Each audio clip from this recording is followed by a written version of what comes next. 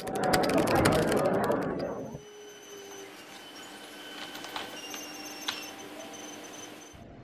and welcome to my debugging Python scripts tutorial series. Now I know what you're all thinking, don't click away, but debugging, man, that's pretty lame.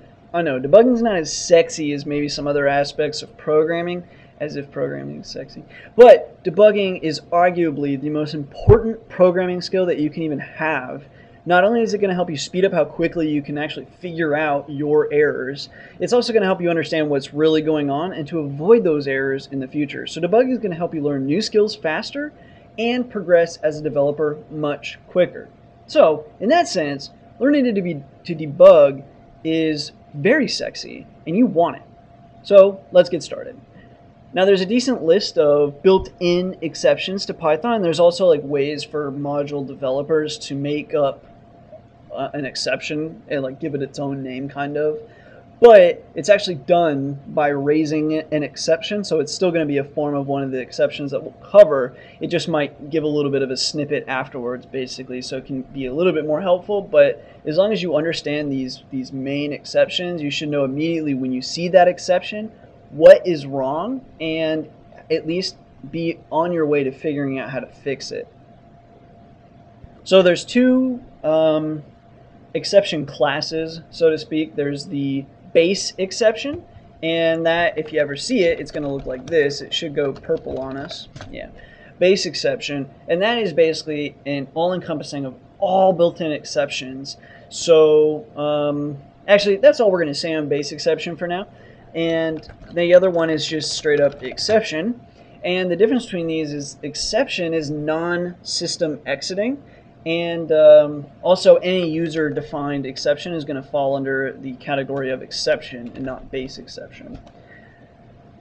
Now, don't confuse exception with thinking that just because you hit an exception, it won't do what seems to be a system exit. If you hit an exception and you don't have any pre-planned code, like if you don't have any exception handling built into your script, it will do basically a system.exit, and it's going to exit. So don't think that just you don't have to worry about it because it won't actually exit your system, or don't think that, oh, this error exited my system, therefore it's not an exception. That's not really the case. So anyway, let's go ahead and get into it. The first exception that we're going to cover is a name error. Now, a name error is really simple. If you see it, it means your variable is simply not defined. So let's say you have, well, here's another little tidbit. Everything you code, anything that might throw an error, you should throw it in a try and except loop. And then except, you do an exception, and you label that as an E, and then you print out string E. Now what this will do for you is if you do hit an exception, not only will it allow the program to continue to run, it'll tell you what the exception is. Now you've probably seen this in a lot of my videos, so we aren't going to just end there. I'll show you a name error. So let's say in the try you've got some code, I don't know, and then you have x plus equals 1.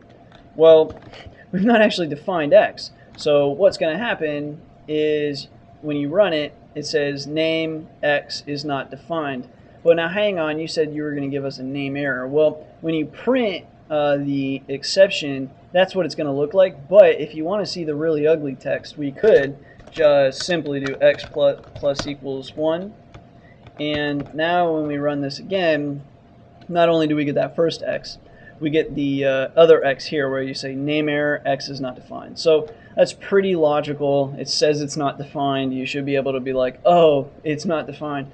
But anyway, that's a name error, and immediately when you see name error, blah blah blah is not defined, you know you've not defined your variable at all. Now something that's fairly relatable to this is something that is actually an unbound local error, which is kind of like this error, only it's going to say it's been referenced before an assignment. And that's what we'll be talking about in the next video. Just wanted to cover something along with this intro to this series. I hope you guys do stick around, even if you decide you don't want to do the debugging tutorial now. Something tells me you'll be back, or you'll be doing a Google search at least for your errors. So highly suggest you continue on. But as always, thanks for watching. Thank you for your support, your subscriptions, and until next time.